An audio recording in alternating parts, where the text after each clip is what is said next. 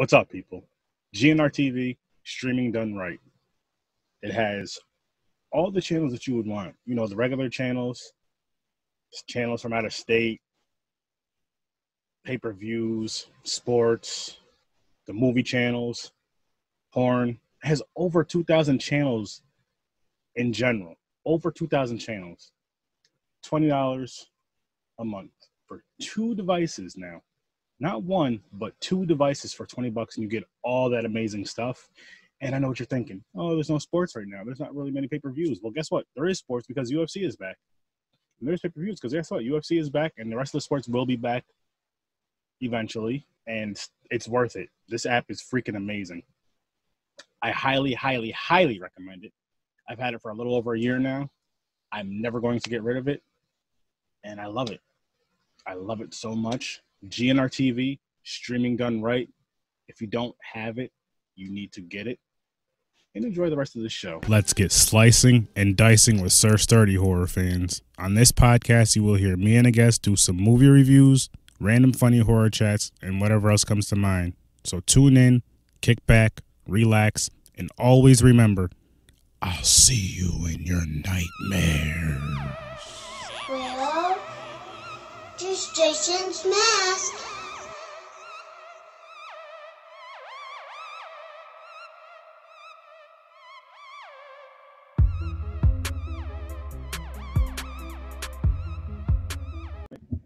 So we were just chatting away, getting to know each other a little bit.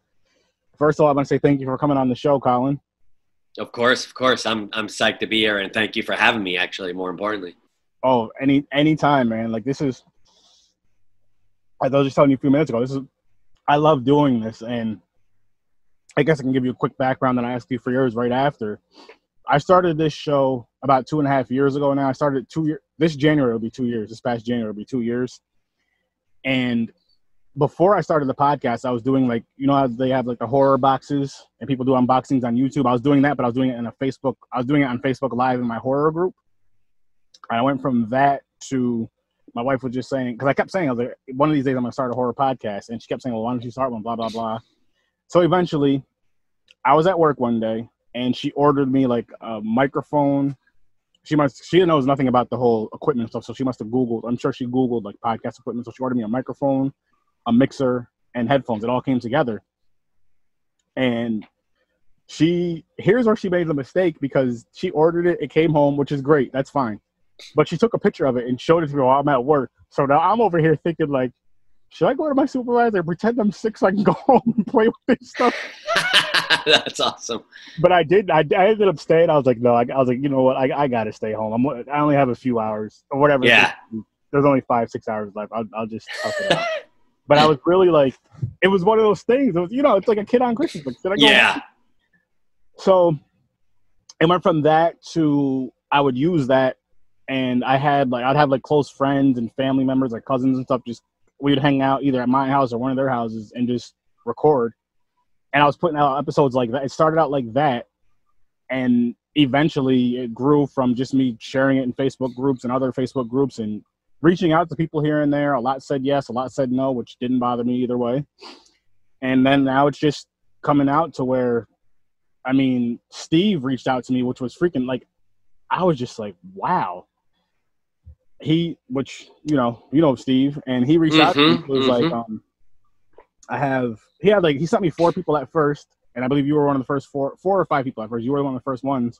And I just talked to him the other day. He sent me some more people that I got to contact. I just didn't have time to yet. And that stuff like that is so humbling and feels so good, because I'm like, I do this as a hobby. I don't do it don't get me wrong. If I got paid for it, I would definitely get paid for it. Like, I love what I do, but I don't do it for the money. I do it because I just love horror. It's just, there's just something about this genre that's so freaking connecting and so beautiful and rewarding. And I mean, just yesterday, actually, I got a box from Canada, right?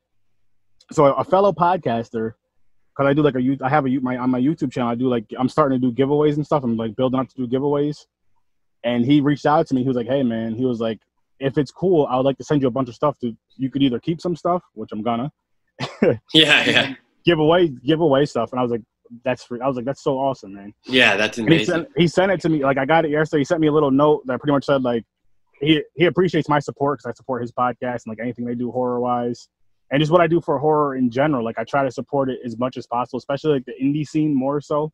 Don't get me wrong. I love horror as a whole, but I'm supporting the indie scene more just because that like, I feel we all need a voice. And, like, I like that my platform is becoming that voice for others, or that platform for others to kind of, you know, get their voices out there and be heard. And it's cool when someone's like, hey, you know, I'm asking, like, hey, how'd you hear about I heard about you from another podcast. Or I listened to, you know, I follow so-and-so's movie. They were on your show, so I figured I'd check out your podcast. And vice versa, just like things like that, like word to mouth. It's crazy how word to mouth is still around. Even like via social media, but even via like friends, like, hey, you should check this show out. You should check this show out. And I love it. So yeah, that's pretty much where I'm at now. I hope to grow more. And I would love to be able to make this, even if it was like a part-time type of thing, as far as bringing in whatever part-time money is. I mean, if it became full-time, as far as bringing in full-time, I'd still keep my full-time job. But again, I do it just out of the passion and love for it. I feel like for something like this, I remember I was on a panel a few years ago, and it was a podcasting panel. And one of the questions that somebody asked was like, "Do you guys make money off of this?" And we all just laughed. And we all gave our answer. And I was like, "No." I was like, "We don't make money off of it." I was like, "I'm not saying it's not impossible, because you can get ads, you can get sponsors, but." I was telling the people, I was like, if you're going into podcasting to make money, you're going in for the wrong reasons. I said, because you're going to do, I think I said like 10 episodes max, if that, and you're going to burn yourself out because you're not going to see any money coming in. You might not see too many downloads. I said, but if you're doing it for a passion, to have fun, because you enjoy whatever topic you're talking about with your podcast, if you enjoy that, it was a horror convention, so I was saying horror. I said, you're going to last a lot longer, and things may or may not come. I said, you're going to enjoy it. And I said, people will enjoy your show more because they can tell you're really passionate about it. You can kind of read off of somebody's energy and listen just by listening to an interview or a review or whatever. If they're in it for just like, you know, yeah, I like this movie, it was cool. And then that's all they say, you know, and then, you know, I want to get some ads. Cool. That's cool. I want some ads too, but I'm not doing it for the ads. I'm doing it for the passion and to meet other horror fans. Like, it's awesome meeting other horror fans around the freaking world. That's the craziest thing. I never thought I'd be talking, like, I had somebody from Australia on my podcast. That's nuts. I had somebody from the UK on my podcast. That's crazy. Yeah, that's amazing. So now how about you though? What got you into, like? I mean, honestly, it's funny. I think very similar in some levels is that, you know, when I was a kid, I was exposed to movies big time. Mm-hmm. And I always loved them. My family's like all about movies, and we really liked them. And I don't know. I mean, early on, I was always fascinated by cameras and stuff and being interested in film. And so I remember when I was, I think I was, I would say, I'm trying to think, 8th grade, maybe 9th grade, 8th grade, I'd say. The summer between 8th and 9th grade, actually. A friend of mine, we found a 8mm video camera, not a film camera, a video camera in his dad's closet. So we started playing with it. My friend wasn't into film at all. I mean, he liked movies, but I wanted to make movies. And I was like, oh man, we should make movies. And he's like, really? Well, like, what do you mean? I was like, I don't know, just like write some scripts and just like shoot movies. So we shot these ridiculous, absurd movies. We were kids, you know? Mm-hmm. And then the whole summer, I remember my friends would come over, other friends. And I'd be like, come on, man, let's make it. Like, they wanted to play basketball, football, something else. And I'm like, no, let's make it. We made a serial killer movie about a Swedish serial killer. We made a horror movie about spaghetti that gets animated and has a genius IQ and tries to kill people. I mean, just dumb stuff like that. And I remember just being so into it. I mean, I guess that was the beginning. Mm-hmm. And then time went by, and you know, I went to college and everything. And my junior year, I decided I wanted to go to film school. That's when I was like, I think this is what I want to do for my life, you know? So I went to film school in New York City, incredibly insane, awesome time. But where what you said a moment ago resonated with me was I studied camera, cinematography, mm-hmm. right? So that's my job. That's how I make money. That's how I've been able to build a house and have a life in that way, right? Yep. But about, I'd say 8 years ago or so, I was kind of like, I really want to try to direct. I want to make a film, you know? And my wife told me some really cool, creepy stories about La Llorona, the horror legend La Llorona. Mm-hmm. And I thought it was really cool. I was like, man, that's really cool. But I didn't really have money or like any access to anything. And to be honest, I still didn't have the know-how yet or confidence. So I decided, I was like, well, let me make like a found footage style, like POV style movie. So my friend and I did it, and the big overarching theme here is that you were saying, you were like, do you make any money doing podcasting? And that you were like, you know, if you're getting into this to make money, podcasting, like you're not going about it the right way. And that's exactly how I feel about making movies. Mm-hmm. The movies I make are made for insanely low budgets, and I never start out or never go with the notion of like, oh man, I want to make, you know, $100,000 off this movie or anything. It's more, I have to tell these stories, and it starts from there and it ends with that. Like, I love talking about film. I love making films. I love writing films. And so it's like, I agree with you. I think that you have to start where with what you were saying. You have to start out. It's got to be that you just really like it as a thing, podcasting, writing, whatever it is. And then as time goes on, you develop, and I'm sure when you first started to now, you've learned a lot of different things and a lot of new interview techniques or techniques about reviewing and everything. Same for me. My first movie to Remy's Demons, my latest movie, I've grown a million times because I made a bunch. I've messed up a million times. And so you just keep learning. So yeah, I agree with you 100%, man. It's all about like, you got to really have a passion for it. Oh, you do. And it's funny you say messed up, because I got a story about that.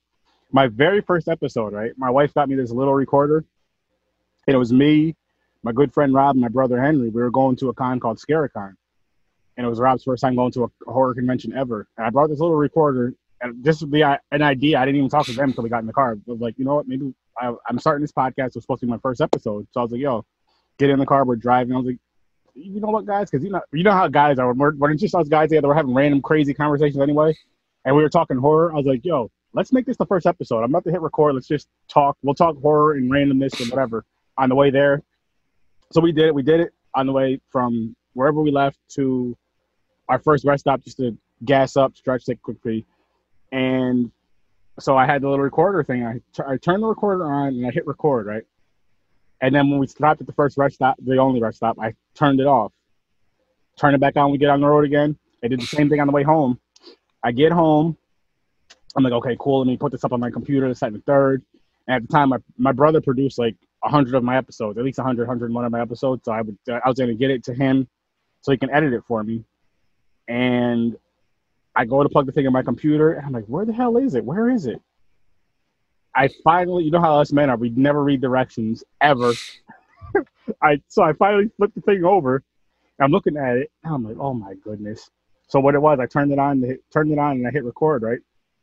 And there was two different switches, so you have to hit the other switch down when you're done recording. Hit it down and hit save. I never hit save. So I lost like an hour and a half to 2 hours of funny content. Oh, I hate that. Oh, that's the worst. It is, but I'm happy it happened in a sense of, I'm happy it happened with the people it happened with. Just because like I've known them, so it's not a big deal. It wasn't like, versus like for me and you, like if I came on here and, you know, for me and you, which I'm sure you would understand, but it would look a little bad if I'm like, yo, I lost everything. I forgot to hit record. I forgot to hit save. Which I got another funny thing, but yeah. So I learned from that, and I tell that story a lot because like people who start off with something, I'll say with like podcasting, you didn't say with films, you're gonna have these technical difficulties. You're gonna have these boneheaded mistakes. You shouldn't let that deter you. You shouldn't let that stop you from doing something that you're really passionate about, even if it's just a hobby. I won't even say just a hobby, because I feel like hobby is very important too. You need something to kind of get your mind around other things. Don't let that deter you. Don't let that stop you. Don't let that crush you. Just learn from it and keep moving on from it. Because like I went from that. There's been other times I lost episodes because my computer, like I had older computers that just crashed and I lost a bunch of episodes. Just the other night, my friend and I were recording through Zoom, and like when you hit end video on Zoom, it automatically starts converting the video for you. Yeah. So I hit end video on Zoom, right? And I was doing something, wasn't paying attention, and I shut my computer down.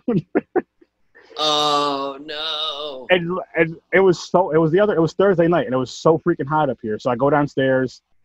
I'm getting ready to go in and take a shower and stuff, and I'm thinking about it myself. I'm like, shit. I'm in the shower. I'm like, shit. I was like, did I not? I was like, I don't remember if I let Zoom convert that video or not. So I get done in the shower, get dressed, and run upstairs, turn everything back on, and I'm looking for the video, and I'm like, damn it, how did I do this?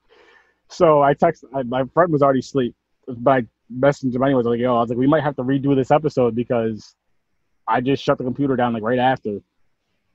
Next day, we get up. I bring the computer downstairs to edit because it's so hot in the attic. And I just happened to open up Zoom. As soon as I open up Zoom, it's like, do you want the video to convert? And like, yes. I didn't message him or text him until it was like 95% done. I was like, yo, we're good. Never mind. Forget what I just said earlier. So I was so freaking happy about that. So again, another thing is, I'll say for people, double, triple, quadruple check what you did. Save, and save again. And I'm actually gonna invest in like a 10 terabyte hard drive just because with the video thing it takes up so much room. But invest in a hard drive just so you have somewhere to save stuff, just to be safe, not only for extra room, but just to save stuff in case something happens to your computer or whatever the case may be. And yeah, I mean, I have on my desk right now where I work, I have, I don't know, probably 15 to 20 external hard drives. I'm like I'll give you an example with Remy's Demons. I bought 2 drives when I started the movie, 2 brand new drives. And I already have 15, like I said. I bought 2 new ones. I labeled 1 Remy's Demons Master, labeled 2 let Remy's Demons Backup. And then 2 of my old ones, I put everything on it. I quadruple sort of back up everything. But my other thing is like when I edit like the films, I'm so scared of that. Because I know people that have edited and then like something happened and their computer crashed and they lost the whole program. And they have to go back and either restart or find like an old saved version and start from there. So that's like my biggest thing. And I remember a long time ago, an editor told me, a professional editor, he goes, always a copy of your project and store it somewhere.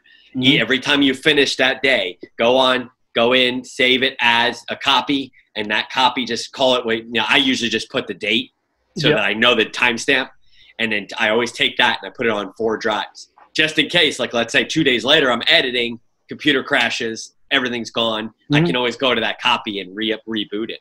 So I agree with you. And then on your other story, like about not recording, I mean, every single shoot I've done, whether it's Domestic Hell, Remy's Demons, Bloody Drama, every movie I've done, there's at least 5 shoot days where I show up and I don't have the proper props. And the actors are like, aren't I supposed to have like a hatchet in the scene? And I'm like, oh, I left the hatchet at home.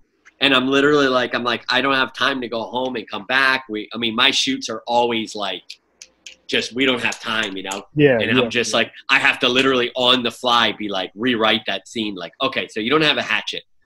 Why don't we do this? And like, we have to like spitball. And that's kind of part of no budget filmmaking too, is you have to be able to roll with the punches.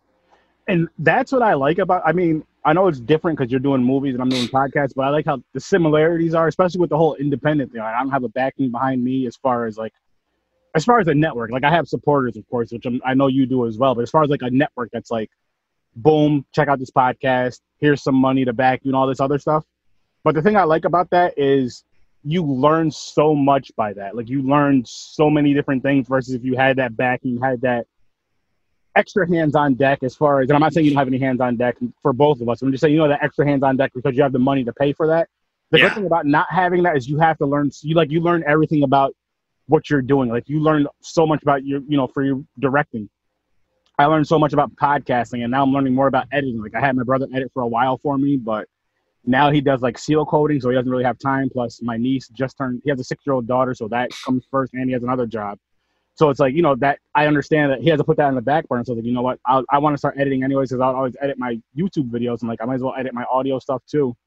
And I told him, I said, if anything ever blows up, you're still getting credit. You're still my producer. You're still getting paid if that ever happened because you were there from day one and you're my brother. Yeah. But yeah, that's one thing I do love about the independent thing is you can do what. Another thing is you can do whatever you want. Nobody's gonna be like, no, you know what? I don't like this. I want you to read. No, this is mine. This is 100% me. This is what I'm gonna do, and I'm sure you're like, this is how it's gonna be. You might take advice or take some ideas of like, hey, I have an idea to help you out, but it's not like, okay, if I don't do this, I can't get this done because you don't like it, which I do love. But my question, before I forget, and the Remy's Demons, there's a lot of purple lighting and just purple in that movie. And now I'm seeing this Domestic Hell cover. Now, is Shoney's favorite color purple, or was it just like a reason for it? No, there's a reason for it. I mean, it's definitely, you know what's funny? The two movies don't link at all in that way. Like, that poster behind you was done by a guy out of San Antonio named Mark Rios. Mm-hmm. He's an amazing graphic designer, and he's a filmmaker too. But he, out of nowhere, he's trying to build like a poster company, like movie posters, because it's graphic design stuff. So it was crazy because the poster on Amazon Prime is a different poster. That was actually the one that the production the producers chose. Mm-hmm. Distributors chose. So that purple in Domestic Hell was just Mark's. That was his thing. Okay. I actually didn't in any way that was just, he came up with the purple. In Remy's Demons, yeah, the purple sort of symbolizing Regan, his mother. Okay. It's her symbolic color and their color template that involves her. And as you as the film goes on, the color changes. Yeah, I noticed that. Emoting something totally different. I don't want to spoil it. Like I said, I want to rewatch the movie and do like a review on it. I don't want to spoil it. But I noticed that because when they were eating dinner, the lighting was purple, and then when you go in her room, right there, the lighting's purple, and then when you go in when you show his room, he has a purple blanket on his bed. I noticed. I was talking to my wife. I was like, "There's a lot of I was listening to the movie and watching it. I was like, there's a lot of purple in this movie." I was like, I have to ask him about this purple. Yeah. And yeah, I try. I mean, I try really hard to try to, because of my background in cinematography, I try to incorporate color as much as possible. In Domestic Hell, color plays a big role in the movie, more in wardrobe and sort of area, whereas in Remy's Demons I wanted to explore color and lighting a little bit more. So a lot of the color values in Remy's Demons happen to correspond with lighting, like the color of light, whereas in Domestic Hell it's more has to do with wardrobe and what they're wearing, and it also symbolizes their character change as time goes on. Makes sense.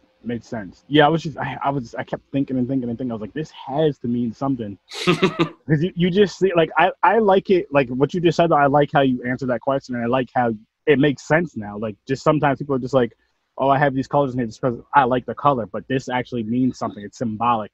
And like you were saying, and how I did see also how after certain things happen in the movie, the colors change, which I thought was awesome. And now it makes a lot more sense. Well, and jumping in on our earlier conversation, what's really cool is that when I first started in making my own movies, particularly my first feature, because I did 2 short films way back, but my first feature, Sleepover, I was so busy chasing my tail and trying to figure out what to do, that I didn't have the mastery of what I needed to do as a director. Yeah. To really entertain the layers of filmmaking, because filmmaking is you've got the moving image, right? So you got an image you have to deal with. You've got sound, that what we're doing right now, sound, and then you've got the actors and acting and performance and script and story. So it's you have all these elements. I really could only focus on one element, and as I went on, I started being able to kind of layer it more and start to see the other layers for what their values. And that's why by the time I got to Domestic Hell, I was like, no, I think it's important that I utilize color. I'm shooting color, color movies, right? Yeah. So I'm I need to, why am I not playing with reds and greens and browns and blues and stuff like that? So, and then when I got to Remy's, I was like, okay, and definitely color wardrobe in Remy's matters too, by the way, but I'm just trying to each time I do it, I get a little bit better about all the layers that go into it. And I think it's the same for you. I'm sure that when you first started, you were probably really focused on certain things. But as you got more familiar and more used to it, now you're like, okay, I can do this, and I can go here, and I can go there, and I can worry about this, you know? It's funny you say that, because, again, with the whole green screen thing, like, I'm still learning as far as like how important lighting actually is with these green screens. Like, I can still get my lighting. It's tough because, again, I'm in the attic, so you can only do so much. But yeah, I want to get one more light kind of behind me, just to get the lighting a little bit better, so so it doesn't do these shadows and all that. Yeah. But again, I'm in such a tight space, so I have to like find like a light strip or something that's bright enough to light behind it, but not too bright to where it messes up the screen. Yeah. But what I'm getting at too is like with this green screen thing. When I first started using Zoom, I didn't know that I can have the visual background either. I can either have it like this, or I can do like a video of either rotating pictures or whatever, or like the trailer in the behind me. But before I knew you could do this with Zoom, it was just like my regular green. So you just see my regular green screen as I'm recording, right? And then in my program to edit, I would have to plug it in after. But again, I didn't know. And that was so crazy because it would pick up, like if I was to do it now, for example, it would pick up your background and my background with the green screen thing. So I'd have to like make it just on my side of the thing. It was just a whole bunch of stuff. And then once I finally figured out the visual background, I was like, I wish I would have known about this from day one, but live and learn. Yeah, exactly. I like to go back to saying, like, as far as I've been saying this for weeks now, you can say for months now, people that want to get into film or podcasting, of just these two, because we're having a conversation about these two. And I'll say like film because it's visual, and the podcasting with the visual podcasting, or even just audio. I say do it, and whatever you do, put it out. And I say that because not only do you get people to listen to it or check it out and see how you started from day one to say day 100, but you see how much you've grown over these weeks, over these months. Like just in the past couple of months, I've gotten better at this video, at this right here. Like I can send you a link from what I was talking about where I had to like scrunch stuff in there, and then where I'm at now. And I'm just like, this is freaking amazing. Like I'm proud of my progress. Just from watching YouTube videos, and then just from trial and error, just trying things on my own. Like, okay, well, if I do this, it looks so much better than if I do it like this. And there's been days, man, I can't tell you how many times I've switched this attic around, just this little area around, and how many different screens, like this right here on my right, you can't see it. I'll show you when we're done recording. I'll turn the background thing off. This right here on my right, I have it's a green tablecloth that I got off Amazon. And then this behind me is like 2 green screens. And then I have another green screen thing over here, which is pretty much just green sheets, as you know. And I did that just to have it so the picture can be stretched out and, wide and all that. And then right here is my microphone. A lot of people won't know that, but right here is my microphone. And I had my wife had a green shirt she doesn't wear anymore. So I covered the mic with that and have it. That's awesome. just so it blends in. Yeah. Because I got tired of seeing the mic. And then this little green guy right here, my brother made this. That's awesome. That's like on my logo thing. Yeah. And I try to have it in all my videos now. Like before I would have it like off the side somewhere, but I'm like, you know what? I got to have that in my videos because it's a part of my podcast. Yeah. But it's like, again, the lighting is important. I'm just learning so much more, but it's just so cool. And I feel, I'm sure you agree with me, like when you do these little projects, put them out there, put them out on YouTube, put them out on the platform. So again, you see your progress from day 1 to even from day 1 to day 10. Like over those days you grow, and other people will see your progress, and they'll watch your progress, and that's how you'll get more fans that way too, instead of just putting everything out perfect. Because then it's like, where did you start? Like, did you start out this good? It's like, no, well, I had these bumps in the road. So they see your growth. Like me, I started out as just an audio podcast, and now I'm a audio and video podcaster. I guess a vodcaster. I guess if that's a thing. Yeah, it sounds right. It makes me enjoy it. Like I enjoyed it. Don't get me wrong, I loved it from day 1, but I enjoy it and love it even more now just because I've grown more now and I'm learning a lot more now, and it's a lot more fun. And again, with this, going back to this green screen, which I freaking love, another cool thing about it is like I get to help promote others. Like by me doing this, people seeing these cool backgrounds, hey, where can I see these movies and stuff like that? I want to check this stuff out, and they get to see that. They won't forget it. Like when we're talking about something, they won't forget what we're just talking about. The conversation goes all over. Exactly, yeah. Behind me. So, yeah, no, I noticed that right away. I was like, oh, that's awesome. That's so cool. So I don't have to keep like repeating it. Yeah. And I was thinking of either doing it like this, the still, or doing like the video thing. And when we record again, I'll probably do like a video thing of like the pictures kind of like changing, you know, back and forth to this or whatever we're talking about, or changing from different scenes. But I was like, you know what, let me just do something simple for now, and then next time we'll do something a little bit more. And I'm learning more as I go. Yeah, no, of course. It's just. Well, I just want to say, like, I mean, the podcast, first of all, I love podcasts. Like, I'm a huge podcast guy. I have like 2 apps on my phone. Anytime I'm working, cleaning, doing anything, yard work, I go for, I'm a big hike kind of guy. Mm-hmm. I love putting them on in the hikes and anything. Like, I listen to movie ones. I listen to like social kind of things. I listen to sports, lots of sports stuff. It's amazing. Like, it's so cool. And I love that there's so many, you know, like you put in a very individual, small topic thing, and there's like 15 podcasts for it. I'm like, oh my God, it's awesome. Yes. So like, I love that. And I think that like, it's really cool. And the fact that like what you're doing, like that's a big thing for me is what you said earlier is that like, I really want people to know that like there's all this cinema being made all across this country and the world, but like in our country particularly, there's so much independent film being made, and it's hard for the audience to find it because, you know, there's so much stuff out there. Amazon has 100,000 movies, something like that. So like if I'm just flicking through and I'm like, I like independent film. I don't have to watch. Not everything has to have like a Hollywood star in it.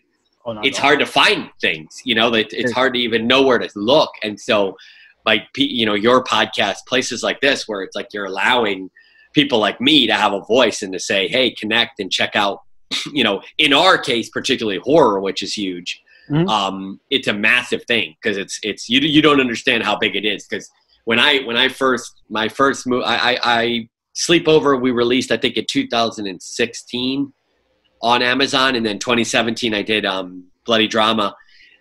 Back then, I just didn't know anyone. I didn't really have any access to anyone that I could talk to or, like, get the word out on these films. And it's just so hard to, like, get it out there.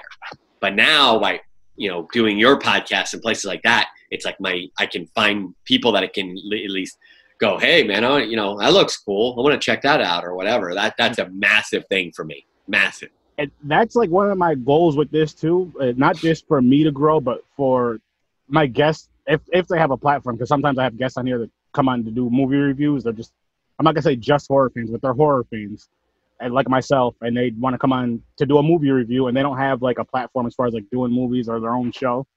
But as far as like the people who do have that type of platform, I want us all to grow. So I'm like, that's why I do stuff like this. And I look at it like, say you coming on here is going to get people that follow you to come check out my show just because you coming on here, and vice versa. People that listen to my show and watch my show are going to check you out just because they check my show out. And they like both of those worlds trust each other's word. You know what I mean? Like, like, well, I like what he does. I like what he does. So let me check this out. Yeah. And that's like my goal for this stuff. That's why I'm so like welcoming and opening to coming on here, discussing your platform, whatever it may be, as long as it's horror, of course. And also in my Horror Surf 30 group, same thing, like sharing your stuff in there. Even if it's another horror podcast, horror YouTube, movies, I don't just share it in there, join the conversation so people can see it, people can check it out. And it's how we help each other grow. It's how we help each other grow and get there, especially being independent and just like climbing that ladder. Because then, oh, this is cool. And it's another cool thing I always think about too is like, I feel somebody eventually is going to be like one of those next Hollywood stars or Hollywood directors. And it's cool that you could be like, hey, I had them on my show. I had them on my show when nobody else wanted to listen to them, when nobody else wanted to give them a voice. I might have helped them a little bit. Maybe they got to a bigger platform, you know, a bigger podcast or whatever. That's what really helped. But I had them, you know, I'm welcome. I'm open to anybody coming on the show. You could be Hollywood, or you can be. I know that's in a lot of ways. That's all I see with the actors I work with is that, I mean, you know, I really would love to like, oh, one of them like becomes big, you know, and does some big movie and stuff, and I could be like, I work with them. I did a movie with them before they were famous. And I think a lot of them have that talent, you know, to get there. It's just the exposure and being found and you know, recognized for it. And it's so, I mean, that's the thing. All of this is so hard to get recognized. One, because you've got to kind of shine out from all the other stuff, the noise going on around. And then two, you've got to be able to create stuff that's great enough that gets out there and gets seen, kind of thing. So I remember it was so funny. Did you watch Game of Thrones? Not really. I watched maybe 3 episodes max. Yeah, no big deal. I know. I found out that in 1999 I did a movie called Rope Walk, where I was a second assistant cameraman. Mm-hmm. And the guy who shot Jaws, the cinematographer on Jaws, the shirt you're wearing, was the cinematographer on this movie. Who I got to work with. Yeah, Bill Butler. It was amazing. But I just found out, I was on IMDb, and I saw my name linked to it. And I said, oh, yeah, I remember that movie, and it was such a great experience. And Lena Headey was on it. But she was a nobody. Like back then. I didn't even, that's what I'm saying. When she was on the movie, like nobody was like, oh, she's famous. She was just 20, in her mid to late 20s, actress struggling. It was an independent film in New York. It came out in New York City. We shot in Nantucket off of the coast of Massachusetts. Mm-hmm. And, it's so bizarre. Like I worked with Lena Headey when she was nobody. So, and I probably partied with her. Like we partied with the cast. I was with the cast 24. They were all nobody. They were just like us. So like we would hang out with them. And I was like, how funny is it? My brother's a huge Game of Thrones guy. So I called him and I told him, and he was like, get out of here. I said, yeah. That's awesome. Just stuff like that. Like that's, like those people, those faces behind you over your shoulder. Like, I mean, I would love to find out one day that like I'm friends on them on Facebook and all this. I'd love to see them post like, hey man, I got a role in this massive movie, yada, yada, yada. It's like, I'd be so freaking happy. I would promote it like crazy and be like so proud of them. And I'm the same exact way when it comes to that, as far as like, yeah, this person was on my podcast. And it's so cool though. Again, going back to the whole word to mouth thing, as far as just, hey, I heard what you do for, like, a lot of people reach out to me now, like, hey, I heard what you do for independent movies, as far as you really back them, you really support them, and you can't, even if it's not just financially, but just as far as doing something like this, I'm like, yeah, I just love it. I really do enjoy it. And again, if we all were doing this, it would make it easier for us all to grow. Like there's enough in this type of, I guess I'll say, industry for everybody to grow from it. Like it doesn't have to be just that 1%. Everybody can really grow from it. And what's so it's about recognizing, right? Yeah. Like that I believe this. It's guys like you and guys like me that are like the lifeblood of these industries. Why? Because we're the ones that are on that like ground level, like digging into holes and trying to find the new trenches to like the new areas. So like for someone like me, someone like you is the lifeblood, because you love the horror genre, you love film, and you love talking about it. And if you didn't exist, if those years back your wife didn't get you that setup and you didn't decide to jump into this arena, I wouldn't be here today with you, and I wouldn't be able to be exposed in this way. And like it's huge to have people like you that are like, hey man, I really love this art form of podcasting, but I love talking about movies and giving these movies a venue to talk about. And it's funny you say that, because my brother was saying, as far as for you guys more so, with the whole indie scene, he was saying it's like the backbone of horror now, because you guys come up with so many great, unique ideas for movies, even though you might not have the budget you want, but you have to tell your stories better, more so than like a Hollywood story, because you don't have that huge budget where you can just have like the big scenes, the big flashy scenes where you're just like, oh, wow, wow, wow. And I feel like it makes you better overall. So say that one day when those directors, whether it be you or any other director that's indie, really does blow up,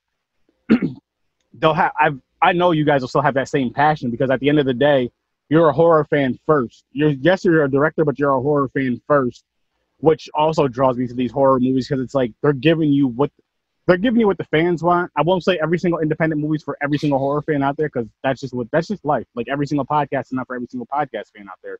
Yeah. But at the same time, like you guys really dig deep into a story and tell that story so well and so different than the Hollywood things. And I just appreciate it. I really do enjoy it. I really do love it.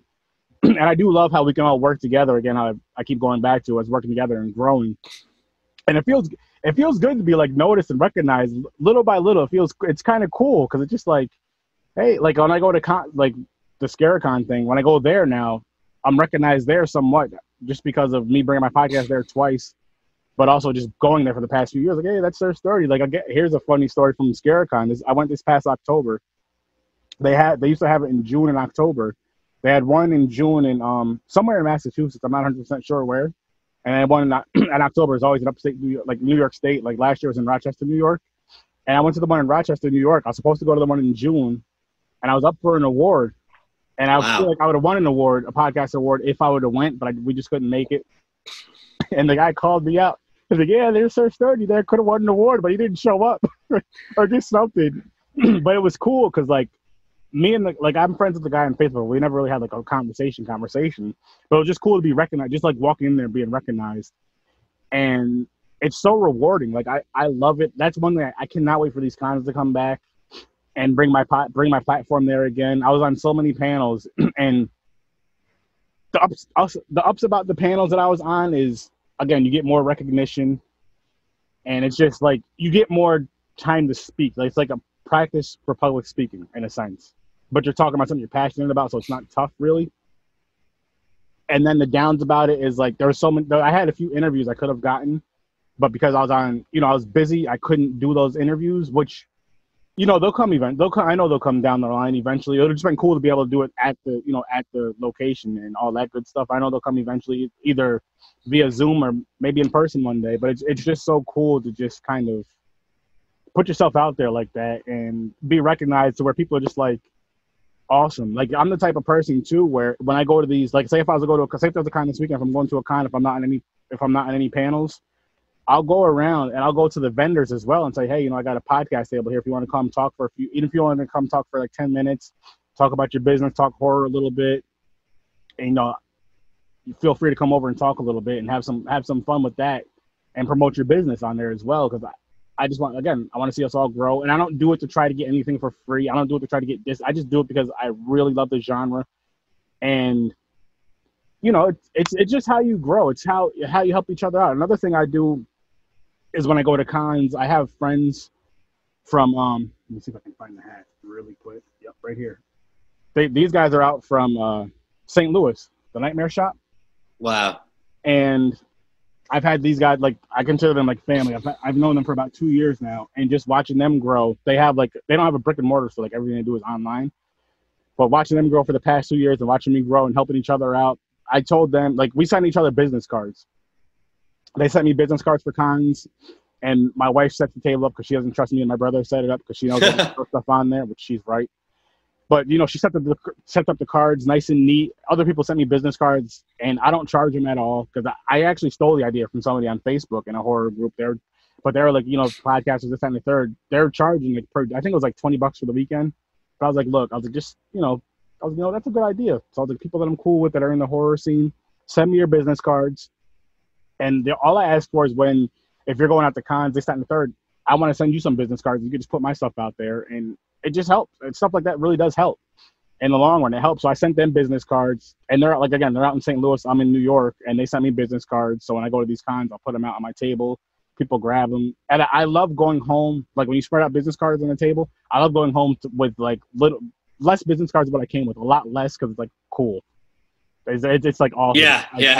I at the very least, if I didn't get to get these interviews, I got to hand out some, people came to my table, got some business cards.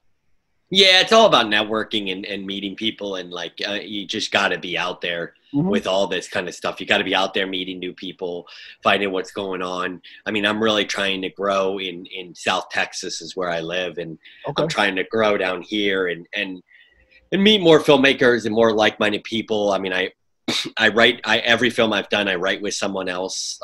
Domestic Hell, I wrote with a awesome writer, playwright, screenwriter out of San Antonio, Texas, named Ivy Lamb. Remy's Demons was Josh Kaza, another incredible young, awesome screenwriter. And then I'm writing a new movie with a guy named Daniel Ballmer. And it's like, the thing is like, particularly Josh and I, even though Josh isn't working on my new script, Josh and I are writing a TV series together.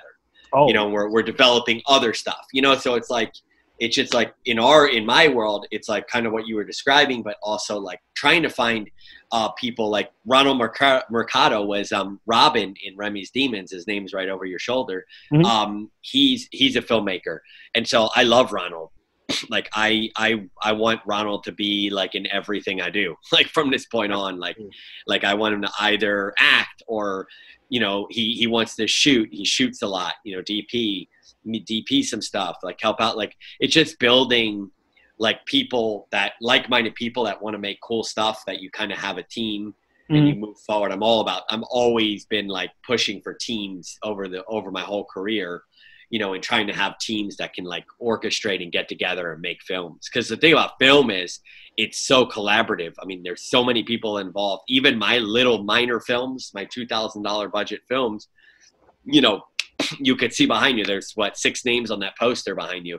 I mean, you know, that's not even counting all the actors. That's not even counting all the people who came and worked on the film. So it's just like, you know, in order to make that happen, and for people like us that have our vision and we're like, oh, I want to make a movie and I want it to be like this, we have to come out of the box knowing and trying to find people that like-minded, that want to help kind of get to the same place we got to, or help us get there, you know? Exactly. And that's the thing, like you were saying, like for me, it's not that like it's my way or the highway, because it isn't. I love collaboration. I want to talk, but I also like, I got into this because I really wanted to tell a very specific story, and a very directed story. And so, and I don't at this stage, I don't want to have someone over me going like, no, that doesn't work. You should do this, and I'm paying for this, so you need to do this. I really like that freedom that I have to kind of explore subject matter. You know, because a lot of people I don't think would have jumped at a Remy's Demons. It's about a man on the spectrum, the autism spectrum.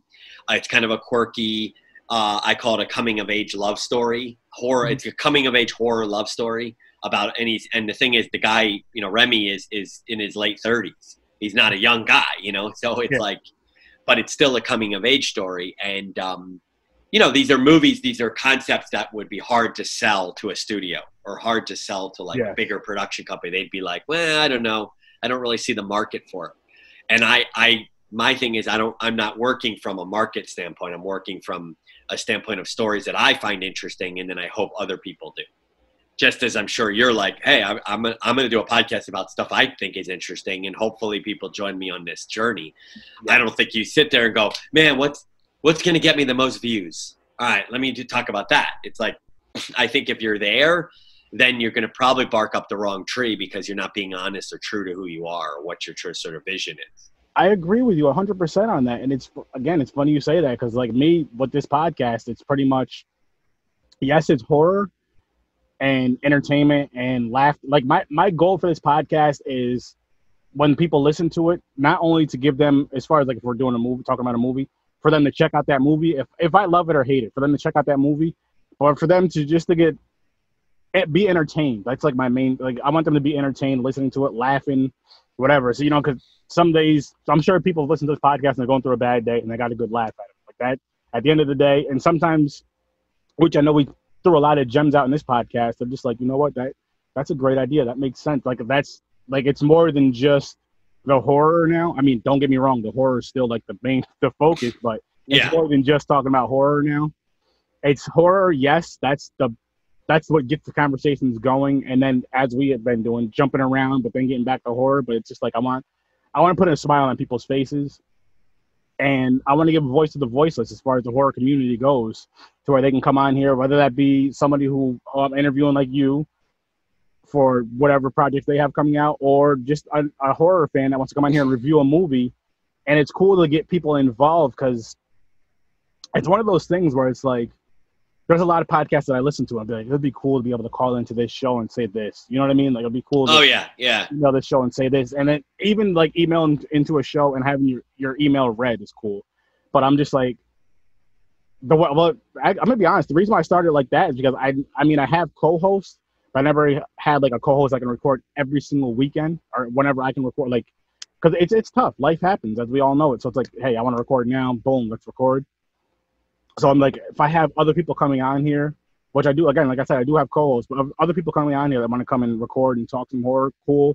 And again, like I said, it gives a voice to the voiceless as far as, hey, here's how I feel about this movie, or hey, I have this movie coming out, or I directed this movie, I was in this movie, I'd like to discuss this, that, and the third. And it's cool to also now, which I'd like to do is get other, actors, actresses, directors, and all that who are actually on the scenes reviewing movies with not their films but other films with me, because you get a different perspective from every different person.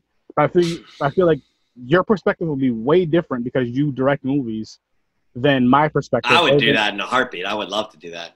I could talk about film in any way, shape, or form. I love it. So yeah, that would be amazing. And the thing is that just to jump in for a second, like we talked about. I think you're going to do a review video at some point of Remy's Demons, and it's like I love review videos generally. I watch all day and night on YouTube. Like I love review. I love review. Like I love to see my films reviewed because I learn so much from it.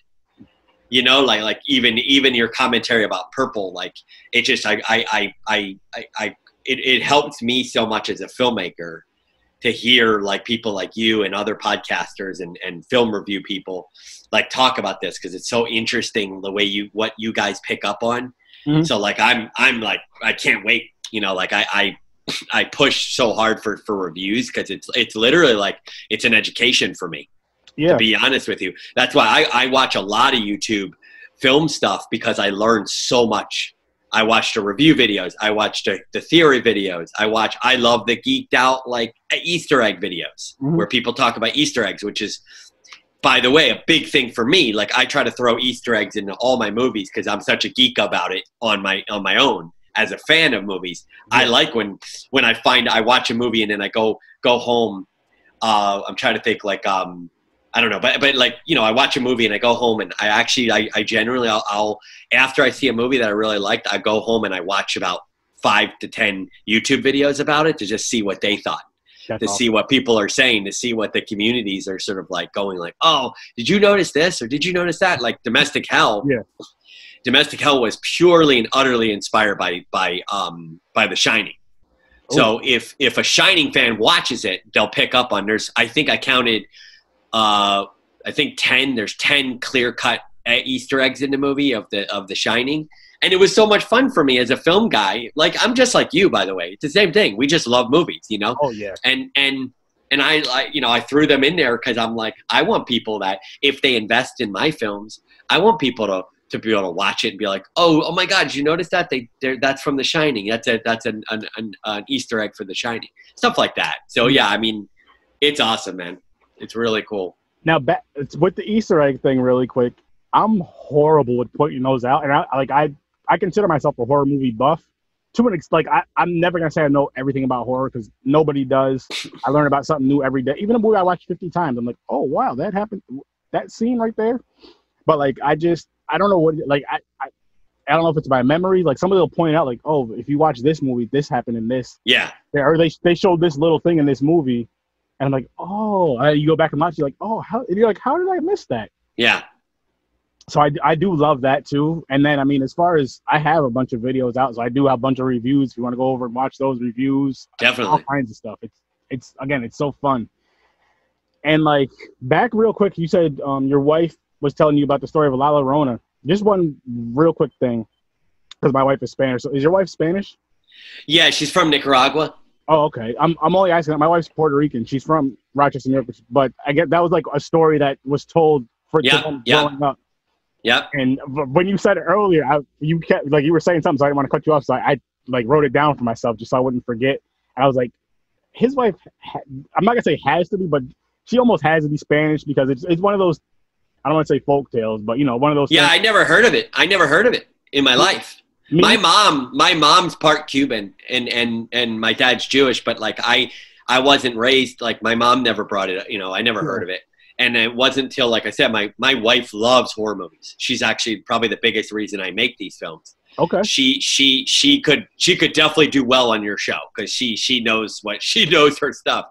And always welcome, man. Yeah, no, and so she she exposed me to so many cool movies that I had never heard of back when we started dating. Mm-hmm.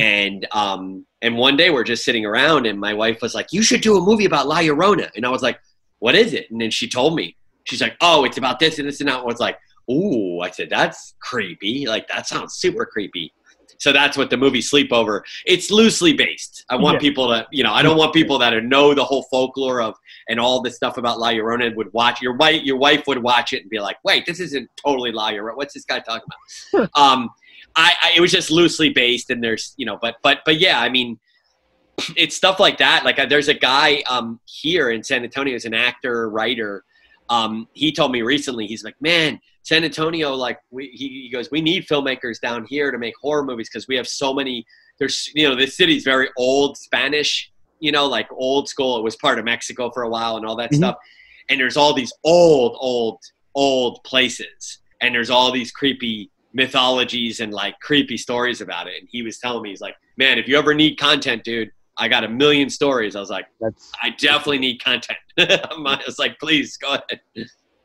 No, that's really cool. And I'm just, again, I'm glad I remembered to ask you that question. But that's cool though, because it's just like that. Now I can't wait to see what you do next with that content, because I'm like, oh wow, that's an awesome story. Well, my wife's like for particularly domestic hell, like I went to her first. I was like, I told her the whole backdrop, and I said, is this good?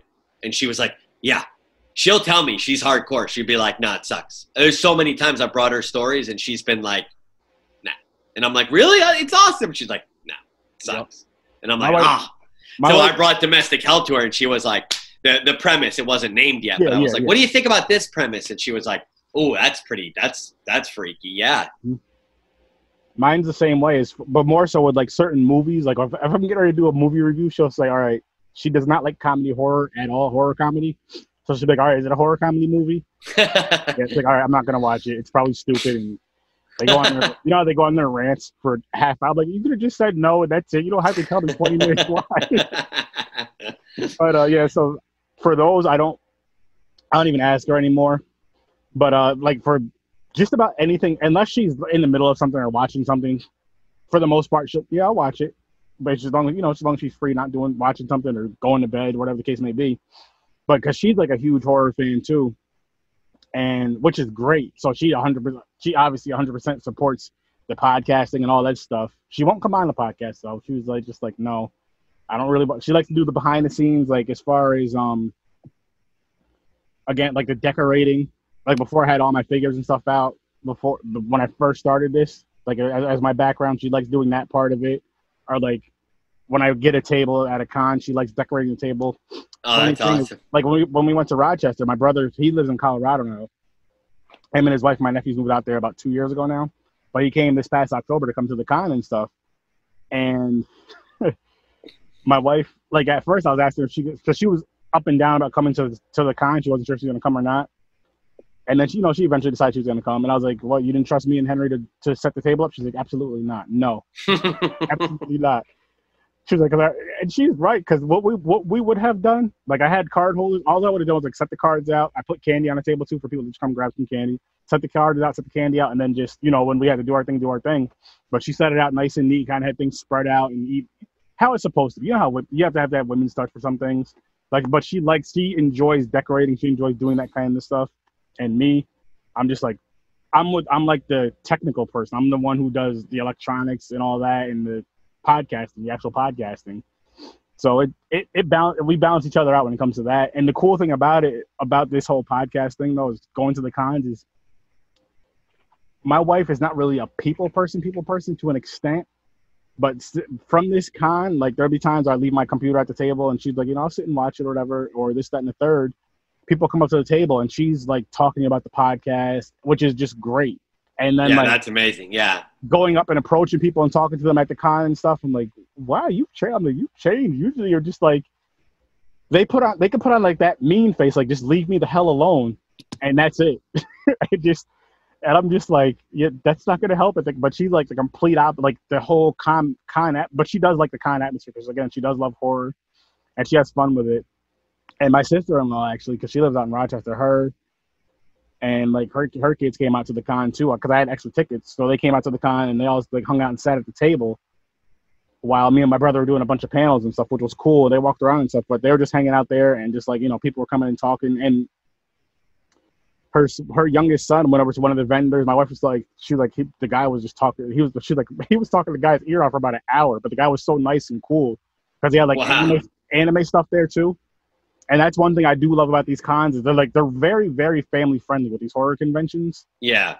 And one thing I love about horror conventions, I've been to small Comic Cons, I've been to smaller, bigger and smaller horror conventions. The thing I like about horror, well, one, I'm a horror fan more than I'm a comic fan, or whatever you want to say. But I feel with the Comic Cons, I feel like people who go to the Comic Con, not everybody, but I feel like people go to the Comic Cons, like say if you're going with your wife or your kids, sometimes it's just the husband or just the wife or just the kids that are a fan of that genre of stuff, so they're going there for support. And then with horror, I feel like it's the complete opposite. I feel like everybody that goes is a fan of that genre. Like, yeah, I'm going to this con, and you don't get a bad vibe in Comic Cons. Don't get me wrong, but it's just a different vibe. Like you go there, like when I go to a horror convention, I don't care if I go how many times I've been to the same convention. You just get like this excitement, like the butterflies and stuff, like there's excitement. The Comic Cons, I'm not gonna say you don't get excited to go because it's cool to go, but it's just like it's not the same. It's not the same. And you go to these the horror ones, everybody there is just like excited to be there. Everybody there is really, really 100% wants to be there, and you can just kind of feel it in the air. And it's just so awesome. It's so awesome. It's so welcoming, and I freaking love it. I miss it. I freaking miss it. I have to wrap up because I've got to run to something. Is that okay? I'm sorry about that. Oh no, of course. We've been talking for about a little over an hour now. That's perfectly fine. If you want to, we can wrap up. I was gonna say if there's anything you want to plug, feel free. And when you get a chance, send me your links. And when this episode comes out, I'll have the links in the description. Yeah, no problem. Man, first of all, thank you so much for having me and doing what you do. Honestly, seriously, it's huge for us. All the horror world appreciates it, believe me. And keep doing it the way you're doing it, and keep excelling and moving up. It's just amazing, dude. And anytime you ever want me back on, just reach out to me. Let me know. I'm also can't wait to see that review. That's awesome. And like I said, what you're doing for me, I can only speak for myself, is more than you can imagine. How big a deal it is. So I just want to get that out. Secondly, for the viewers and everybody listening on the podcast circuit, check out my films on Amazon Prime. I've got Domestic Hell is available on Amazon Prime streaming. Bloody Drama, if you're into the slasher market, is a sorority pool party slasher movie I made a few years back. And then if you're into sort of the POV found footage kind of style movie, I did a movie called Sleepover. All these movies are ultra low budget, but they're made with heart and with care. And then finally, my newest film, Remy's Demons, right now is available on DVD, on Amazon Prime, Best Buy, barnesandnobles.com, tcm.com. So it's in a multitude of places. It's produced by Screamtime Films, another great horror venue. So they've got a ton of different horror titles there. Screamtimefilms.com is where you can find that. And please come follow, check me out on Instagram at Bressler Productions. And over at Bressler Productions, you can check out I post a bunch of photos, behind the scenes photos and updates on what's going on with our productions and everything. And again, thank you so much, man, for one, letting me on today and talking to you. I could do this all day, as you know, as I'm sure you could. And thank you so much for giving a platform, as I said earlier. And I can't wait to do this again. Listen, man, thank you for coming on, because without you guys, without my guests, I don't have a show. So without you guys, as far as creating these awesome movies, without other fans coming on here just to talk horror. So I greatly, greatly appreciate that. You're always welcome. I definitely want to get you on here for a movie review. And everybody go check out all of his stuff that he just mentioned. I will have the links posted in the description when this episode comes out. And real quick, for me, I have a Horror Research 30 group on Facebook. Go on there, join the group. Anything horror related, feel free to share anything and everything horror related, including your own work. I have a Horror Research 30 page, which is just pretty much gives you updates about what's going on with me, horror-wise. So please give that a like. My YouTube channel, Horror Research 30, you get to see our beautiful faces. Not only here, but you get to see us, and a bunch of other horror videos on there that I post. Check out my YouTube channel. as far as podcasts, the platforms, anywhere you can listen to a podcast, iTunes, Spotify, Podbean, everywhere you can listen to a podcast, you should be able to hear my podcast. I have a Twitch channel, horror_with_sir_30. And if you ever want to be a guest on here, shoot me an email, horrorwithsir.sturdy. Again, that's horrorwithsir.sturdy@gmail.com. We can make something happen. And again, thank you so much for coming on. I had a great time. And again, I could do this all day, as like you said, as you could. And as always, I'll see you.